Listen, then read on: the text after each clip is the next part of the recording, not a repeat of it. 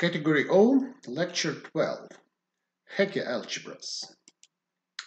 So the Hecke algebra provides a combinatorial tool to study the problem of multiplicities in category O. So this lecture will not be about category O, but the aim of the lecture is to introduce Hecke algebras as a necessary combinatorial tool. So let's first briefly describe our motivation. So let G be a fixed semi-simple finite-dimensional Lie algebra with a fixed triangular decomposition. Associated to this triangular decomposition, we have the corresponding Weil group and the associated BG category O. Let O0 be the principal block of category O, and P00 be the monoidal category of projective endofunctors of O0. We have already seen the categorification theorem due to Bernstein and Gelfand, which asserts that the action of this monoidal category of projective functors on the principal block of O categorifies the right regular representation of the group algebra of the Weil group. So the standard basis in the Grothendieck group of the principal block of category O is given by the classes of Verma modules. The natural basis in the split Grothendieck ring of the category of projective endofunctors of O0 is given by the classes of indecomposable projective functors. We also have the new information is that the category O0 admits a Z-graded lift. So this is due to the fact that, thanks to Sergey's combinatorial description, the associative algebra, which describes the category O0, admits a natural grading by integers. So a natural question would be, what kind of combinatorics properly describes the graded Grothendieck group of category O and the corresponding graded action of the monoidal category of projective functors. In order to introduce the Hecke algebra, we need to start with the presentation of the Weil group as a Coxeter group. So let S be the set of simple reflections in W. We know that simple reflections generate W. So let us denote by AST the number of edges between the vertices which correspond to simple reflections S and T in the Dynkin diagram of G. Then we have the following defining relations of W with respect to the generating set S. So each element in S is an involution. And if we have two different elements in S, then their product has the order AST plus 2. So these are exactly the defining relations of W as a Coxeter group with respect to the generating set S. So alternatively, we can of course write that S squared is equal to the identity, and then we have the braid relation that the product ST, ST, and so on is equal to the product TS, TS, and so on for any pair S and T of different reflections, where the number of factors on each side is equal to AST plus 2. And as already mentioned, these relations are called the braid relations. And the above presentation gives us a presentation of W as a Coxeter group. So now we can define the Hecke algebra, or which is sometimes called the Iwahori-Hecke algebra. Consider the Laurent polynomial ring with integer coefficients in the variable v. So definition, the Hecke algebra H, which depends on the choice of the Coxeter group W and the set S of simple reflections, is defined as the associative algebra over the ring A, which is generated by elements HS, where S runs through the set of all simple reflections, and these elements are subject to the following relations. So first of all, we have the quadratic relation HS plus V times HS minus V inverse is equal to 0. And then we keep the usual braid relations from the presentation of the Weil group. So the only difference is that the quadratic relations that each simple reflection in the while group has order 2. So this relation is substituted by the following quadratic relation, that instead of s squared is equal to e, we write hs plus v times hs minus v inverse is equal to 0. So in this way, we can think of this relation as a one-parameter deformation of the original relation, because s squared is equal to e can be rewritten as s plus e times s minus e. In the first factor, we replace e by v, and in the second factor, we replace e by v inverse. And also the usual notation, let's denote by h sub e, the identity element of the Hecke algebra. So here are some very easy properties. Directly from the first relation, we can rewrite it in the following way, that hs squared is equal to v inverse minus v times hs plus he. And also hs inverse, so each hs is invertible. This is because this term is non-zero. And hs inverse is equal to hs plus v minus v inverse times he. One needs to note that there are several normalizations of the Hecke algebra which appear and are used in the literature. So we follow the normalization as defined by Mazorchuk in his paper in representation theory in 1997. There is an alternative normalization where we consider the ring of Laurent polynomials in the variable q, and the Hecke algebra is generated by Ts, where S is a simple reflection, and the relation is Ts plus 1 times Ts minus q is equal to 0. And of course the braid relations, which don't depend on the parameter. And this is the normalization which is used in the original paper by Kazhdan and Lustig in 1979, where the Kazhdan-Lustig combinatorics was created. So the connection between these two normalizations is that q is equal to v to the power minus 2, and the generator hs is equal to v times the generator ts, which also can be rewritten as v to the power the length of s times ts. Okay, so let's now talk about the standard basis of the Hecke algebra. For an element in the while group, for an element w, fix a reduced expression of this element. So let w equal to s1, s2, and so on, sk be a reduced expression. Then let us denote by hw the product of the corresponding elements hs1, hs2, and so on, hsk. Lemma, the element hw doesn't really depend on the choice of the reduced expression. So this follows directly from the well-known fact for Coxeter groups that any two reduced expressions of a given element can be connected by a chain of applications of the braid relations. So since the generators of the Hecke algebra satisfy the braid relations, it follows that this element hw really only depends on w. So in particular, one corollary from this is that if we multiply hx and hy under the assumption that the length of xy is equal to the length of x plus length of y, then the product of hx and hy is equal to the product of hxy.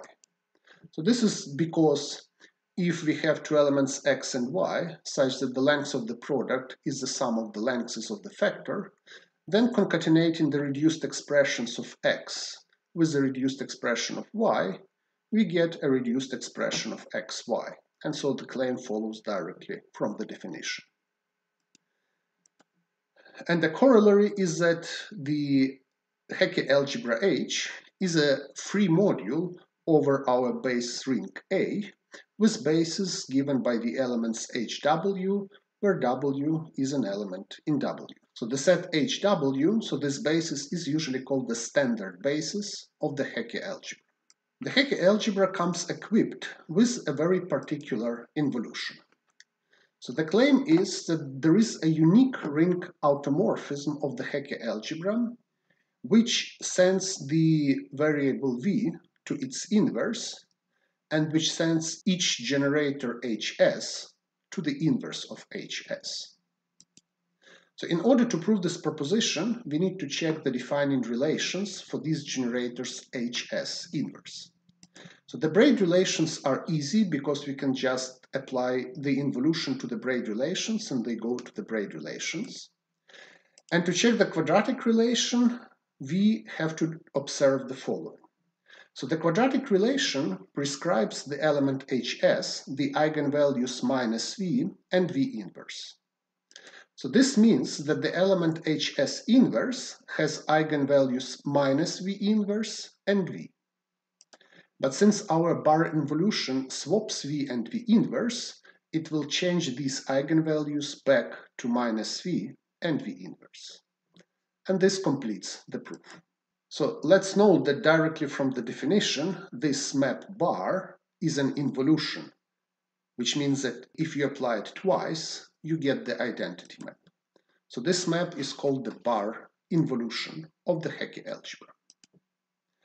And the most famous fact about the Hecke algebra, which is the basis of what is now called Kazhdan-Lustig combinatorics, is the following theorem. Due to Kazhdan and Lustig from their original paper from 1979, it asserts that for any element W in the while group, there is a unique element HW underlined in the Hecke algebra, which has the following two properties. First of all, it is self-dual with respect to the bar involution. And second, when we write it as a linear combination of the elements in the standard basis, it has the form HW plus, and then the linear combination of all elements in W, but now where coefficients are polynomials in V without constant term. So the proof, which we will give in a moment, actually shows that the element HW underlined is of the form HW plus the linear combination of elements HX with coefficients which are polynomials in V without constant term, where X is strictly smaller than W with respect to the Brugha order. So because of this form, it follows that the transformation matrix from the standard basis to the Kazhdan-Lustig set is an upper triangular matrix with ones on the diagonal. In particular, it follows that this set is an A basis of the Hecke algebra. And this basis is called the Kazhdan-Lustig basis of the Hecke algebra. So let's now go to the proof of the existence of the Kazhdan-Lustig basis. We start with some preliminaries. We will construct the elements HW underlined by induction on the lengths of W. So the basis of the induction is the case where W is equal to E, and in this case we can just take HE underline is equal to HE. So the first step of the induction is very easy to check, that for a simple reflection S, the element HS plus V HE can be taken as HS underlined. So it obviously has the correct form, and just applying the bar involution, one can check that this is invariant under the bar involution. So the crucial step in the induction process is the following observation, that for an element W in W and a simple reflection S, the product of the standard basis element HW with the element HS underlined can be computed in the following way. So in the case where WS is Brugha greater than W, this product equals HWS plus VHW. In the case where WS is Brugha smaller than W, the product equals HWS plus V inverse HW. So the case when WS is Brugha greater than W follows directly from the definition. So the case where WS is Brugha smaller than W follows if we use the fact that hs squared is equal to he plus v inverse minus vhs. So this is an easy property of the Kazhdan-Lusztig basis, which we already observed. So in the case ws smaller than w, we can write hw as h something times hs at the end. And so when we multiply this hs on the right hand side with hs plus he, then we will have hs squared, which we can rewrite in this way, and then via an easy computation we get exactly this formula. And this also explains how the inverse appears here. So with this observation in mind, let us prove the induction step for the existence. So assume that we have an element w, which is strictly Bruchá greater than the identity, and assume that we have already constructed the elements hx underlined for all x which are Bruchá smaller than w. So since w is strictly greater than the identity, there is a simple reflection S, such that ws is Bruchá smaller than w. Consider the element hws underlined times hs. So this element, because of the definition of the Kazhdan-Lusztig basis and the form how hws underlined looks like, and also because of the form how hs underlined looks like, so this element has the form hw plus hx times px over all x which are Bruchá smaller than w, where now px are polynomials in V, possibly with constant term.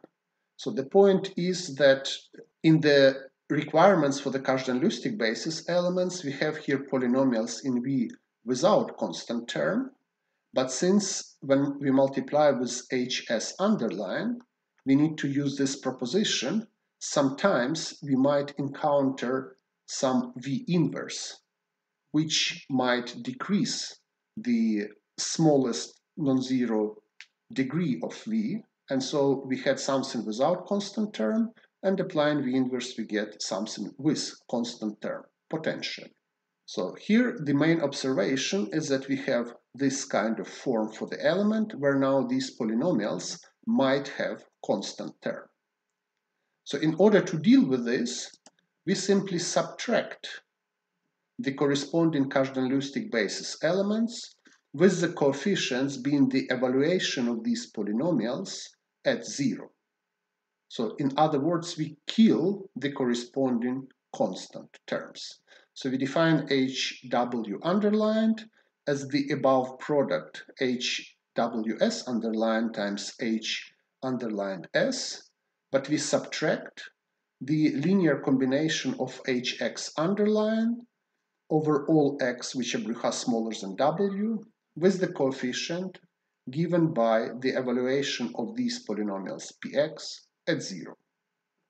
So this element, by construction, it's a linear combination of self-dual elements for the bar involution, so it is self-dual, and by construction it has the corresponding form, because we have killed everything which has constant term. So this element hw underlined has a form hw plus the linear combination of hx's with coefficients which are polynomials in V without constant term. So this completes the induction and shows that the elements hw underlined exist. So now let us prove uniqueness. And uniqueness follows from the following lemma. The claim is that if we have an element H, which is a linear combination of standard basis elements with coefficients which are polynomials in V without constant term, and if we assume that such an element H is self-dual, then it must be 0. The proof, of course, by construction, which we already did on the previous slide. So we have constructed the elements HW underlined, and these elements form a basis of the Hecke algebra. So in particular, each standard basis element Hx has the following form. So we can write that it belongs to the set Hx underline plus the linear combination of Hy underlines over y, which are Brucha smaller than x, with coefficients arbitrary elements in A. From this form, it follows that the bar involution of Hx has the form Hx plus the linear combination of Hy's over all y's which are Brucha smaller than x with arbitrary coefficients in A. So if we write H as a linear combination of standard basis elements with polynomial coefficients, then we can choose y to be maximal with respect to the Brucha order, such that the corresponding coefficient hyv is non-zero. So if h is non-zero, then we can choose such a y. Then the condition that h should be self-dual with respect to the bar involution would imply that this polynomial hyv must be self-dual with respect to the bar involution. But this clearly contradicts the fact that this is a polynomial without constant term. The bar involutions shift such polynomials into polynomials in V inverse without the constant term. The obtained contradiction proves this lemma. And this lemma clearly implies uniqueness of the Kazhdan-Lusztig basis, since if you have two different bases, the difference between the corresponding elements of the basis must be such an element H, which is self-dual and has this form. So it must be zero.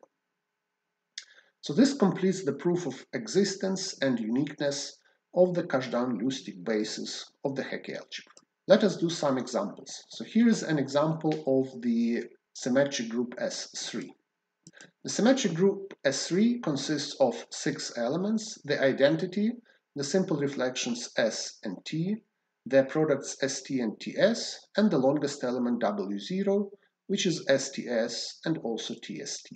Directly from the construction, the Kazhdan-Lusztig element HE underlined is equal to HE. And also directly from the proof, the Kazhdan-Lusztig element HS underlined is HS plus VHE, and HT underlined is HT plus VHE. So now let us compute their product. So if we multiply HS underlined with HT underlined, then we get the element HST plus VHS plus VHT plus V squared HE. And this element has already the necessary form. All elements here have coefficients that are polynomials in V without constant term. So therefore, this is exactly the element HST underlined. And to obtain HTS underlined, we just take the same element by switch the roles of S and T. On the last step of the induction, we should take HST underlined and multiply it with HS underlined. The computation shows that it will be the sum of 8 terms, so HW0 plus VHS squared plus VHTS plus V squared HS plus VHST plus V squared HS plus V squared HT plus V cube HE. From our simple properties of the Hecke algebra, we know that VHS squared is equal to VHE plus 1 minus V squared HS. So when we substitute this element VHS squared by this linear combination, we in particular kill minus V squared HS with this V squared HS. So in particular, we will get this constant term element 1, HS, in the sum. And so because of our induction process, the element HW0 underlined is equal to HST underlined, HS underlined, minus HS underlined. So therefore, the Kazhdan-Lusztig element HW0 underlined is the sum of HW0 plus VHTS plus VHST plus V squared HS plus V squared HT plus V cube HE. So now we can define the Kazhdan-Lusztig polynomials. So we can write every element of the Kazhdan-Lusztig basis as a linear combination of elements of the standard basis with coefficients which are polynomials in V. Almost all these polynomials are without constant term, but some of them have constant term which correspond to x is equal to w. And these polynomials are called the Kazhdan-Lusztig polynomials. In the S3 example in the previous slide, we can just write down the corresponding coefficients and collect them in the following table. So the Kazhdan-Lusztig polynomials for this ordering on the group S3 are collected in this table. So here the first column are coefficients in HE underlined, so it's just HE. The second column collects coefficients in HS underlined, the third column coefficients in HT underlined, the fourth column coefficients in HST underlined, so here we have coefficients of HTS underlined, and the last column consists of coefficients of HW0 underlined. So we also can now define the very important combinatorial tool of the Kazhdan-Lusztig combinatorics, which is called the mu function. So the Kazhdan-Lusztig mu function, so this is a mu function in two variables, both are elements in the while group, and this function takes integer coefficients, and it is defined in the following way. So if x and y are two elements in the while group, such that x is Brugha smaller than y, then we define mu as the evaluation at 0 of the derivative of the Kazhdan-Lusztig polynomial hxy. So in other words, so this is the coefficient at the linear term of the Kazhdan-Lusztig polynomial hxy. So if x is greater than y, we define it similarly, but just swap the roles of x and y. So the mu function is defined so that it is symmetric in the variables. And if x and y are not Brugha related, we set mu to be 0. So in other words, we can say that the mu function mu xy is a coefficient at the linear term of the sum of the Kazhdan-Lusztig polynomials hxy and hyx. And its significance is motivated by the fact that it is exactly this function which describes the coefficient which appears in the subtraction of the induction step when we take hws underlined times hs underlined and subtract a linear combination of hx's where x smaller than w. So this px of 0, this is exactly the value of a certain mu function. So for example, in our example of the symmetric group S3, the mu function is given by the following table. So it's a symmetric matrix where we just write down the coefficients of the linear term. So the original matrix is here, so we have the linear terms right here, and then we have to reflect with respect to the main diagonal in order to get a symmetric matrix. So let us now define the dual Kazhdan-Lusztig basis.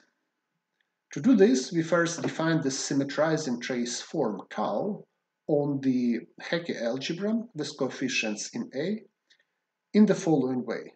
The value of tau at a linear combination of standard basis elements with some coefficients is given by taking the coefficient at HE. So the form tau allows us to define an A bilinear form on the Hecke algebra by the following rule. So the value of this form at the pair AB is equal to tau of AB. And directly from the definition, it is very easy to see that this form is symmetric and non-degenerate. For details, one could take a look at Massas's book about Hecke algebras and Schur algebras. So since this form is symmetric and non-degenerate, there is a unique A basis in the Hecke algebra, which is usually denoted by HW underlined hat, which satisfies the condition that HX underlined and then taking the form with hy inverse underline het is equal to the Kronecker delta x, y. So this basis is usually called the dual Kazhdan-Lusztig basis. Here is an S2 example. So in the case of the symmetric group S2, we have two elements E and S, and the claim is that the dual Kazhdan-Lusztig basis element which corresponds to E is the element HE minus VHS, and the dual Kazhdan-Lusztig basis element which corresponds to S is exactly the HS. Here is the verification. So if we compute tau of HE underline times HE underline het, this is a tau of HE times this element HE minus VHS. So this is equal to tau of HE minus VHS, which is 1, the coefficient at HE. So if we compute tau of HE times HS underlined het, so this is a tau of HE times HS, which is just tau of HS, which is 0. Next, let us compute tau of HS underlined HE underlined het. This is tau of HS plus VHE times HE minus VHS.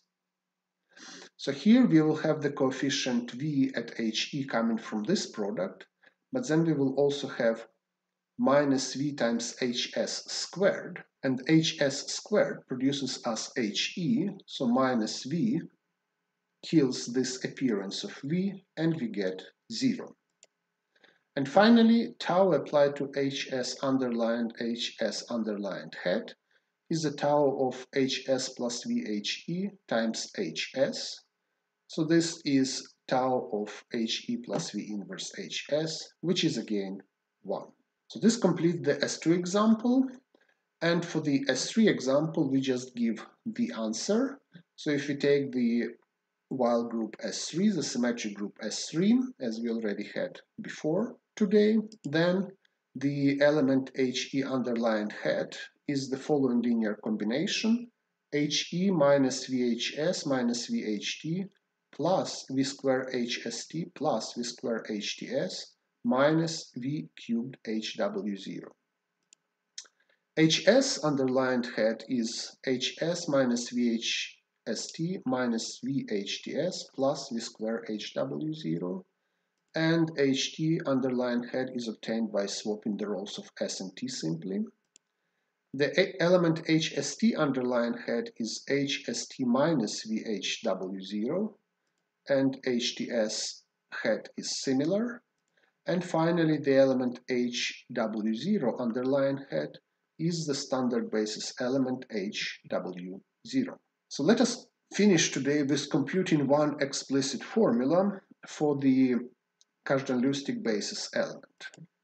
The claim is that the Kazhdan-Lusztig basis element, which is associated with the longest element of the while group, it has the following form. It's a linear combination of the standard basis elements with coefficients which are monomials in V, and the exponent is LW0 minus LW. So to prove this formula, let us denote the right-hand side by H. So it's very clear that this element has the necessary form.